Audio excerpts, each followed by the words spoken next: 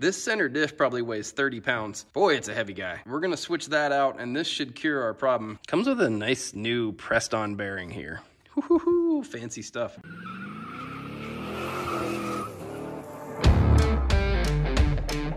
The center diff has some wear parts in it that when it gets hot, apparently is when the clicking gets really bad. Right now it's cold in Colorado. The clicking has subsided significantly. However, during the summer, buddy, it was loud and obnoxious. I have replaced both axles since the clicking started. It was a temporary fix for a permanent problem. Unfortunately, this thing went out probably around 90,000 miles. It's got 160 on it now. Yeah, I've been delaying the inevitable. Kyle's told me you're gonna need to replace this part. I didn't want to believe it, but here we are. The center diff will run you about 500 bucks. Don't buy remanufactured parts unless you know for sure the guy who's doing the remanufacturing knows what he's doing. I buy Subaru parts for a reason. They're more expensive, but they work way better. Got my exhaust pretty much out of the way. The 3 bolts up front right there, and that one hanger in the middle. There's an exhaust hanger here, and an exhaust hanger here that you have to pull out to drop this whole thing down. And then it just kind of falls out. Next thing I'm gonna do is work on those heat shields up underneath there. This is the heat shield we're gonna work on.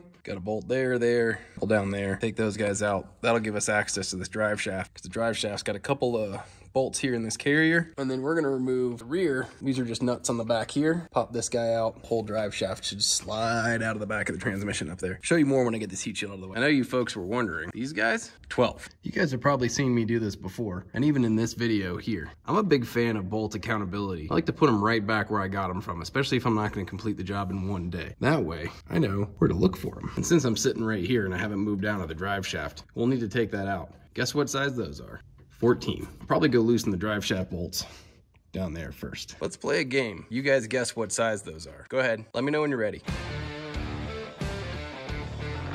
Well, for all of those of you who said 12, you'd be right. All right, 2 things. 1, you're gonna want this to be in neutral so you can turn this to get all these bolts out. However, when you're pulling them out, you want it either the parking brake engaged or you want it in gear so that it doesn't turn. See, it's locked right now. That's what we want. I'm not gonna have to worry about this thing flip-flopping and doing all kinds of weird stuff on me while I'm trying to pull it out. Thing number 2, these things are keyed. They have a flat side on them, and that flat side rides right against the yoke here. When you put them back in, make sure your flat side is flush against that. That way you can turn it without needing any sort of wrench on the other side. Now that we got those guys out there, pull these guys out, and this whole thing will drop right out. Same problem with the exhaust. Be careful here if you are but one man, for this shall fall onto your body or your little fingies. Make sure you drain your transmission here with this guy. These 2 fellas, they're gonna drip too. So get yourself a nice big drain pan. Torx bit 70, sweet.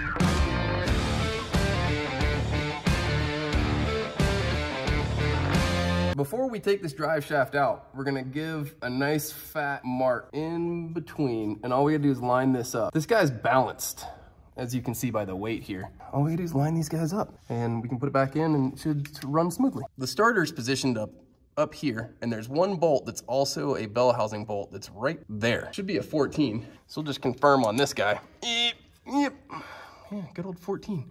It'll be the same up there. This is the next step we always take when we're taking something apart. Don't know if these bolts are all gonna be the same size, so I went ahead and just took a proactive approach here and labeled the guy and put it in a bag. This is a good backup technique that goes along well with putting stuff back where it came from while you're waiting to put things back together. Next step is to get this top starter bolt out. Already got our 14 on there. This air box might get in the way, but if it doesn't, you can just squeeze in there. We're probably still gonna have to take it off. This little port cover here gives us access to the hose clamp so that we can slide this thing back and out of the way and have more access to those bell housing bolts. To take this other line off, already got this one disconnected. There's one more hose right there that you just got to pull the clamp off to get this thing out of the way. And then we'll just pull the whole unit up and out of the way, and now we have full access. Bungee corded the starter up out of the way so that it's not hanging on its wire down there. Hopefully it'll be out of the way enough to get the bell housing out. If not, we'll just move it around as we need to. This is the slave cylinder that we have to take off. This pushes on the fork and then actuates the clutch. This gives you a little bit of hydraulic pressure to make it a little bit easier. We're gonna pop it off because it's attached here, and rather than having to re-bleed the whole system, we'll just take the whole unit off, because the only other option would be to do a bleed. As usual, put the bolts back in where they came from so we know where to find them. Next is we're gonna pull these electrical clips out and get this bracket probably out of the way. And that'll give us access to these bell housing bolts that are underneath. Plus we need these wires free. This clip that holds your wires in there Just took a pair of needle nose pliers, squeeze the ears, and just slide it out. And that way I can just tuck it out out of the way over here, and it won't be in any sort of way when we're trying to pull stuff out. There's a bolt here that holds the engine mount in. It also mounts the transmission. Kyle's pulling it out right now. What size is it, Kyle? 17. 17. And there's that bolt that I was just telling you about. It goes back this way, and the other one goes back this way. There's a lower engine mount bolt in the same place. The one on the passenger side is easier to get from the top. The one on the driver's side is going to be easier to get from the bottom. Kyle's pulling that out now. Also, what size is it, Kyle? 17. Everything's a 17 or a 14. Or a 12. Or a 12. This is why Subaru is better than Ford. Anything's better than Ford. But Ford, you have to have a 10 through 19 plus probably like a 1 through 9 to fit the 10 through 19. And then you have to have standard sizes. And then you need an adjustable wrench for those ones that aren't any of those sizes.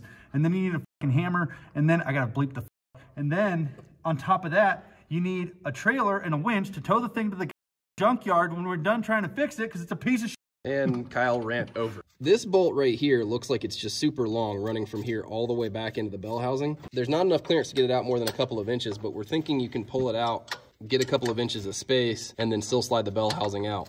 So we're just preemptively pulling it out while we have the car down, so when we get it up, we don't have to bring it down again and bring it up and down and up and down and up and up and down. Yeah. Here's what we found, is that there's only one engine mount holding this whole kit and caboodle together, and it's way down there. When we pull the transmission out, the engine's gonna flop this way. Luckily, Subaru put in hooks so you can pull the motor, and we just grabbed some ratchet straps, hooked it to the frame up front, and just put just a little tension on it so the motor doesn't flop over when we pull the transmission out. There's that third engine mount bolt that we didn't take out from the top. Look at how easy it is to get from down here. And then boom, boom, boom, boom, and we should be pretty close to done. We're looking at these cables, these guys, what you need to do to unhook that. This is the base plate for the shifter. We took the plate off here. This is your reverse lockout, and it's just an easy screwdriver. Came right off, no problem. And then your shifter, there's a spring clip that doesn't require a whole lot of tension to just slide right off, no big deal. And then these are just like your regular brake hanger clips. We'll just put a little pressure on here with a screwdriver and pop those off, and they should just slide right out, and they'll all go with the transmission. And then we just slide them back in when we're done. Just be mindful. There's a tiny little spring right there, and I don't know if that thing's gonna pop out easily. So just heads up on it. Oop, yep, launched it. Got it. Hit my knee real good. Gonna close my eyes now. I am too. I'm using what are those called? The squinty glasses? Squinty glasses. Taking the transmission mount bolts out. Got ourselves set up with a transmission jack for safety. There's 2 on this side, 2 on the driver's side, and then 1 here and then 1 on the driver's side in the same spot over there. Not too bad, just 6 bolts and the whole thing should come out. Had to install a cross brace to hold the motor up so the transmission would have some clearance to get out. These things, $65 at the Freight. We don't have any affiliation with the Freight, but we do buy their tools. And yeah, there you go. Make sure you support your motor. In order to have room, went ahead and removed the brace. After taking the bolts out and all that to get it loose, we just popped it right off. It's only 2 bolts holding it to the transmission mount. No big deal. Also, it makes it easier to put on your transmission jack. Boom, boom. Looks like the starter's in the way. It's not. It's these, so the alignment. The alignment pins. On that side is almost out. This side is not. Have we tried to put a pry bar down underneath at the bottom? Yes. Now you can see the flywheel. Used a ratchet strap here because when we set up our engine support beam, we were getting the driver's side of the engine was just kind of sitting down a little bit. So we hooked up to this loop here and just over to the frame, ran a board across so that there's no pressure on any major components down in there. Probably a little sketchy, but you know what? It worked. All right, and out the transmission comes after a bit of wiggling and shaking, a little jiggling, and I feel like Elvis got in here on this transmission to get it out. So Dale just put the transmission on his lap. Yeah, it didn't want to clear the rear diff. So I just had to... I got it. Only did minor bending to our tool cart here. Not too bad, but there we go. Okay, see, it's not that heavy. Clearly it's not that heavy. Dale's just that strong. And Dale's just that strong. All right.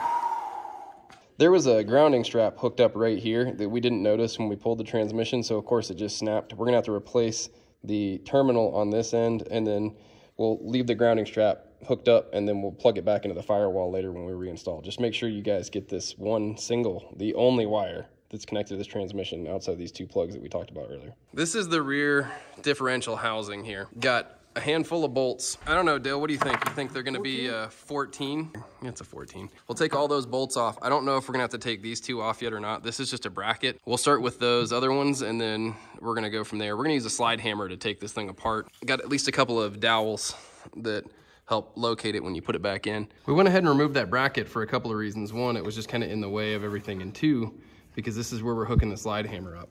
The one thing we're not sure about is whether we're gonna have to remove this shifter bracket or not. We might be able to get around it. We're gonna try first, and if we don't get around it, then we will pull it off. I have a feeling that the shaft goes in too deep and we're gonna have to pull it off, but we're gonna give it a shot. Also, we took a dead blow and just started separating the case just a little bit. That way we had just a little bit more freedom. Hopefully the slide hammer will just pop it right off real easy. It's not on there super tight. It's basically just secured with RTV. Took about 10 pulls maybe on the slide hammer, wouldn't you say, Dale? Yep. About 10 pulls. It wasn't bad. Came right off. No big deal. And we're going to go slow here so that we don't lose any parts as we pull it out. There should just be the one shaft going in. There's our center differential right there that we're going to replace. There's a little inspection cover right here. And there's just enough of a gap. If you're careful, you can squeeze in there, hook onto one of these little holes, and just kind of wiggle the center diff out. This cover was leaking anyways, so we needed to pull it off and reseal it so that it wouldn't leak anymore. It's got a small sensor in it. 19mm wrench took it off real easy. It was not challenging at all. There's just a clip right here that holds it down, and it just kind of bends out of the way. It's super easy to move. Now we got the center diff out. This upper shaft comes out the same time as the center diff, so they'll have to go back in together. This bearing right here sits right inside of that, and it just kind of is held in by pressure from the cover and the shaft just being in there, and that's really it. Through RTV around our seal here, but get everything buttoned back up. There's that grounding wire I was talking about earlier. Reattached it. We'll actually reattach this end of the firewall when it goes back in. Everything else is all buttoned up. Put the bracket back on the bottom down here. All these bolts are nice and tight. And then all these bolts here on the side are also nice and tight. And we put our sensor back in. Everything's good. This transmission's ready to go back in. Now, time to do the clutch.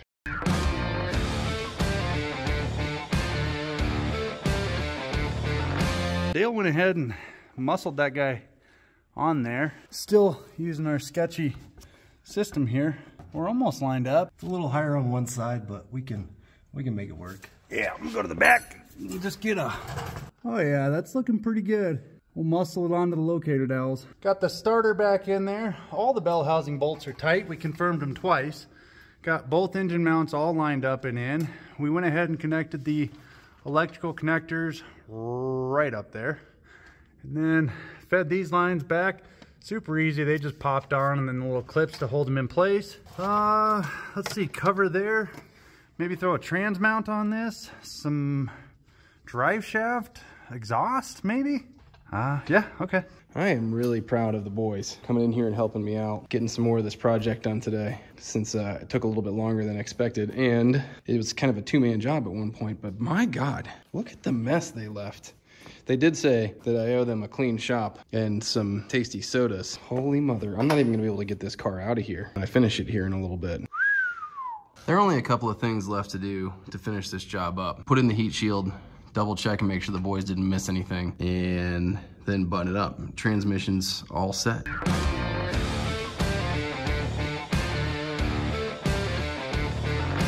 Don't forget to check the brake fluid level in your slave and master cylinder here. Really, it's just a slave cylinder. The cylinder for the hydraulic pressure for the clutch.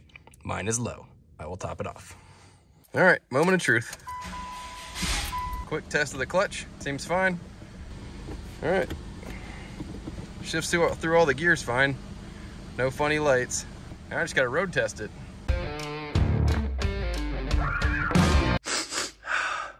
Ugh, just sniffling it out before I start my next section. Whew. All right, here we go. Gotta get these sniffles out. All right, whew. Hold on. Whew. All right, everybody good? Yeah. Oh, okay. Good? Yep.